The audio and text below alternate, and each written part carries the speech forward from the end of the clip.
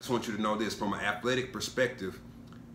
When you get ready to make this transition into your life after sports in this next phase, when you get into this workforce, let's just talk about work for a little minute.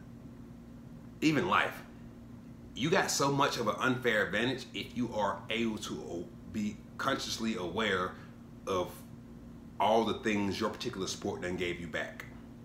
Because when you get to the work world, you're gonna be forced with deadlines and pressure, and there's gonna be some people in that place that have never played sports in their life, and they're gonna crumble and buckle and fold under deadlines and pressure.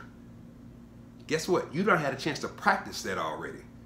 Your sport done put you in a controlled environment where you can practice your emotional response. You can practice the highs, how you gonna respond to a high, how you gonna respond to a low. You can practice making a mistake and how you gonna respond to it. You can practice getting something wrong and how you gonna respond to it. Like, you get a chance to practice that on a regular basis. Most people don't get a chance to practice it. They come out of college or high school, they in real life, once some major happens, they gotta respond to it in real life time. You don't have a chance to practice it 10,000 hours worth, making you a professional at handling life, at handling business, and how you gonna respond to something. So when you talk about what the game done gave you, if you take time to sit back and assess the situation, you a pro at so many things already, but you don't even know it. Like, you ain't even tapped into it.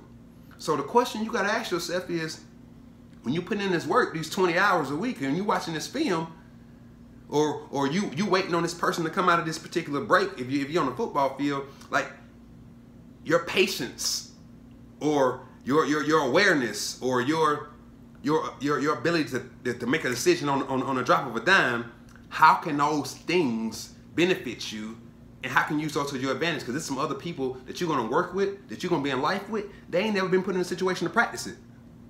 So when it happens to them, it's real life. They fold, they pressure, they panic, and you got an opportunity to take the steering wheel by the handle and just lead the way. So that's what the game done gave you as an athlete, but you might not even recognize it yet. That's what the game is doing for athletes across the board, but a lot of them don't even recognize it yet because they don't think it correlates off the field, off the court, off the track, out the pool.